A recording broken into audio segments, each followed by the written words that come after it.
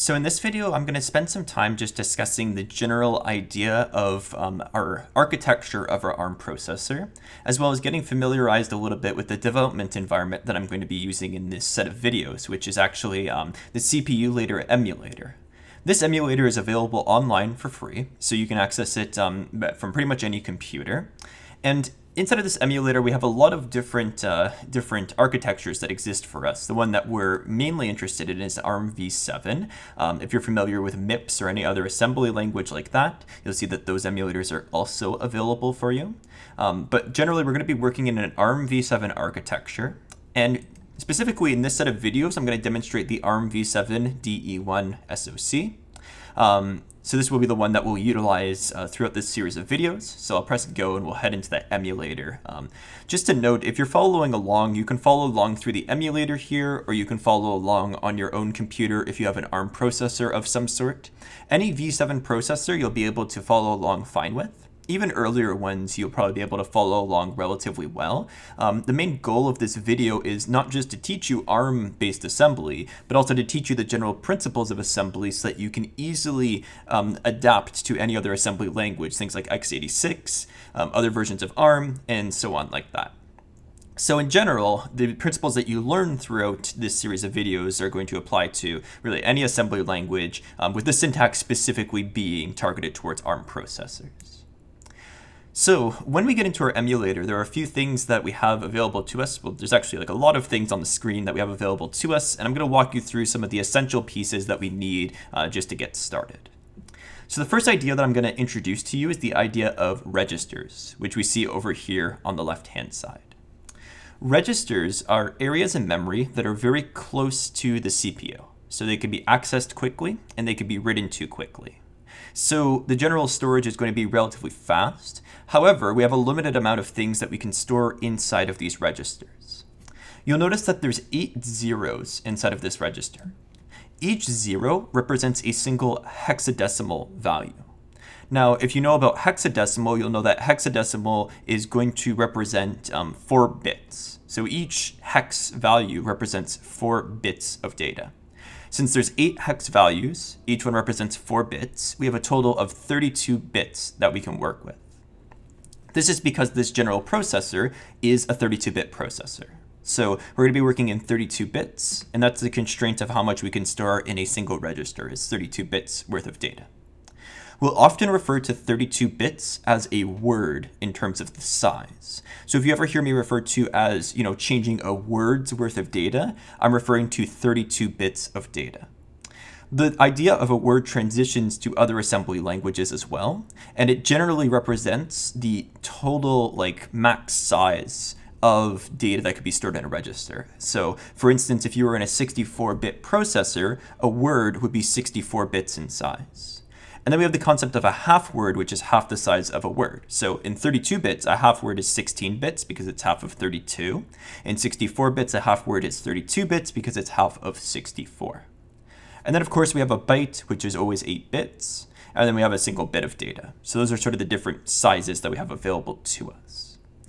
So in general, when we're working in assembly, we want to try to use these registers as much as possible. So all of these registers are going to be available to us, with the exception that some of them are going to have special purposes associated with them that we'll discuss as we start to see those special purposes later on. In general, I can say that registers R0 to R6 are general purpose. We can use them for whatever storage we'd like to use them for. R7 is going to have a special functionality to us related to system calls. Essentially, when we are working with assembly, sometimes we need to talk to the operating system and we need to ask it for maybe a resource, or we need to ask it to terminate our program. When we call to the operating system to ask it to do something for us, it needs to know what we're asking it to do. And the way that we communicate that is by storing a value in R7, and that value will be some numeric value that it will map in a table to some specific action. So for instance, if I store the value 1 in R7 and then I interrupt the program, the operating system will read that and interpret it as end the program. So that's an example of how we might use that. So that's one example of a special purpose register that we have. Now, there are other special purpose registers that are actually labeled in this emulator, SP, LR, and PC. SP is a really interesting one, which is related to the stack pointer. And that actually introduces us to our next important concept, which is the concept of stack memory. If you head over to the memory section here, you'll see that you have a whole bunch of memory available to us, and this is referred to as stack memory.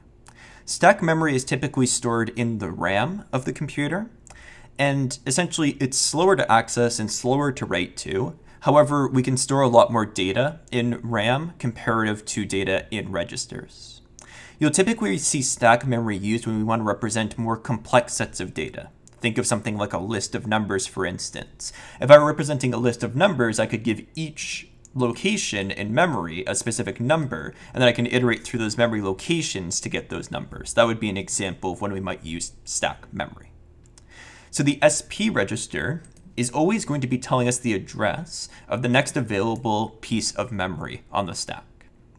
So in this case, you see it's pointing to all zeros, which means that we are sitting at this location here. Now, in order to determine like the actual locations, we can think a little bit about like where each address is. So this one is 0. We can ask, what is the address next to this? It's always going to be 4 larger than the previous. So this is at address 0. This would be at address 4. This would be at address 8. This would be at address 12. And then we land here at address 16. Now you might look at this and say, well, it says 10, isn't that 10? Remember that we're working in hex. 10 in hex is 16 in decimal. So just keep that in mind, that you're always working in hexadecimal. So that's just something to keep in mind there. And that's the way that our stack memory grows. And you'll get really familiar with stack memory. We're going to work with it a lot throughout this series of videos. So you'll get a really good understanding of this as you continue to work with it. The LR register is another interesting one. It's known as our link register. And the best way to describe this is, if you've ever worked in a higher level language before, you'll know that when you have a function has a return. And that return allows us to move back to the location of what called the function. That's what the link register stores. It stores the location that a function should return back to. So we'll see that when we talk about functions in future videos. And then finally, the PC is our program counter. What this does is it keeps track of the location of the next instruction to execute. So all of our instructions are stored in memory, like all the different things that we're asking the program to do. And the program counter allows us to move through piece by piece and determine where the next instruction is going to be located. So those are 3 really important registers to keep in mind. And like I said, some of these other registers have special purposes as well, and we'll discuss those as they become relevant to us as we continue on through this. The one final thing that I'll discuss here is our Cpsr register and our Spsr register. Our Cpsr register is a special type of register that is used to store information about our program. So an example of some of the information that it might store. If you subtract 2 numbers from each other, you might end up with a negative number. Now, if you remember in binary, when we want to represent negative numbers, we need to use what's known as 2's complement. 2's complement essentially, it goes through some conversion mechanism in order to convert us into that format. We have to do the 1's complement, and then we do the 2's complement, and we end up with some number that represents a negative number.